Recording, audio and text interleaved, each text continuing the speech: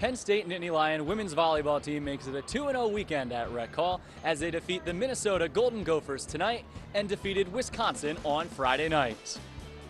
On Friday night, they celebrated Penn State's 2010 Big Ten championship by raising another banner into the rafters. 14 total Big Ten championships now for the Nittany Lions.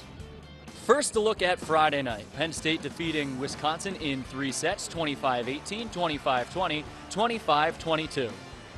Ariel Scott was a big part of the Penn State offense with 12 kills on 240 hitting and also 4 blocks as Penn State outblocked the Badgers 11.5 to 7.5. Deja McClendon had 8 kills on 138 hitting and Katie Slay 8 kills on an impressive 778. Penn State setter Micah Hancock ripped 4 aces and picked up 29 assists.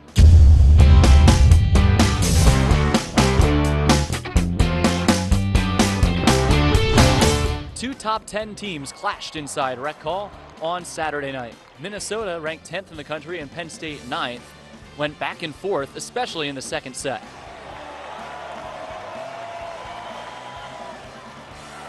Ariel Scott was at it again for the Nittany Lions with 14 kills on 289 hitting. She was set 38 times.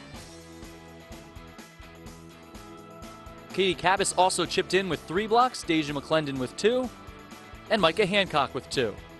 To go along with 7 blocks, Slay also had 9 kills for the Nittany Lions. The Nittany Lions are now 3-1 in conference play and 10-4 overall.